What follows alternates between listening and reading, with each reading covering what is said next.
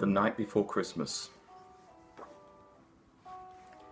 'Twas the night before Christmas, and all through the house not a creature was stirring, not even a mouse.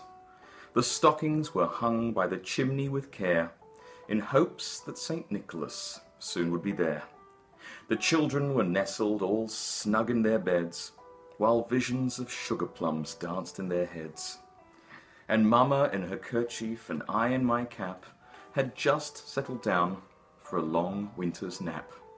When out on the lawn there arose such a clatter, I sprang from my bed to see what was the matter. Away to the window I flew like a flash, tore open the shutters and threw up the sash. The moon on the breast of the new fallen snow gave the lustre of midday to objects below, when what to my wondering eyes should appear but a miniature sleigh, and 8 tiny reindeer, with a little old driver so lively and quick, I knew in a moment it must be Saint Nick. More rapid than eagles, his coursers they came, and he whistled and shouted and called them by name. Now Dasher, now Dancer, now Prancer and Vixen, on Comet, on Cupid, on Donner and Blitzen, to the top of the porch, to the top of the wall, now dash away, dash away, dash away all. As dry leaves that before the wild hurricane fly, when they meet with an obstacle, mount to the sky, so up to the housetop the coursers they flew, with the sleigh full of toys, and St. Nicholas too. And then, in a twinkling, I heard on the roof the prancing and pawing of each little hoof. As I drew in my head and was turning around, down the chimney St. Nicholas came with a bound.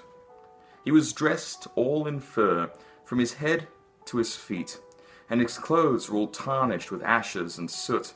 A bundle of toys he had flung on his back, and he looked like a peddler just opening his pack. His eyes, how they twinkled, his dimples, how merry. His cheeks were like roses, his nose like a cherry.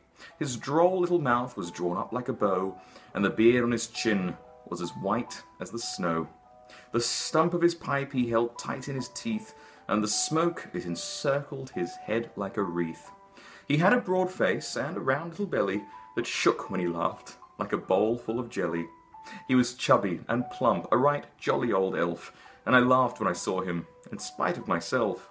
A wink of his eye and a twist of his head soon gave me to know I had nothing to dread.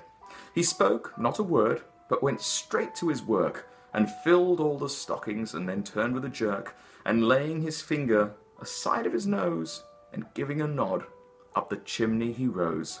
He sprang to his sleigh, to his team gave a whistle, and away they all flew like the down of a thistle. But I heard him exclaim, ere he drove out of sight, "Merry Christmas to all, and to all a good night."